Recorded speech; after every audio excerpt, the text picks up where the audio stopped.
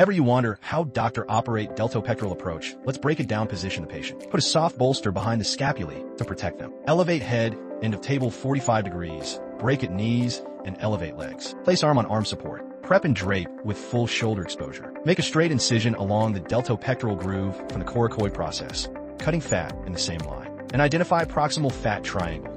Marks interval between pectoralis major and deltoid. Bluntly retract fat to expose cephalic vein. Dissect superficial fascia along the deltopectoral groove following cephalic vein. Caution: avoid damaging cephalic vein. Ligate/cauterize medial cephalic vein tributaries to free vein medially.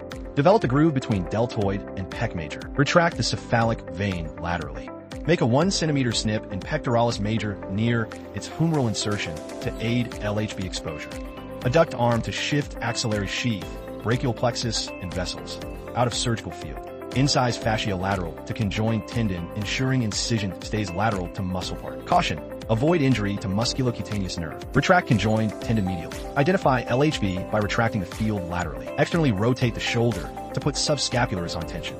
Place stay sutures and subscapularis at the myotendinous junction and second, just inferior to. Identify the anterior circumflex vessels in the lower fibers of subscapularis and ligate them. Attention! This only applies to arthroplasty surgery. Identify the inferior capsule by locating the axillary nerve. Incise subscapularis longitudinally. If lesser tuberosity fracture, incise 2 cm medial to muscle. LHB, do not incise. Caution: risk to axillary nerve. Retract subscapularis medially. If performing hemiarthroplasty, take capsule off with subscapularis. Caution: risk to axillary nerve. Incise the capsule to access the joint with incision shape and position based on surgical indication. Caution: risk of axillary nerve damage.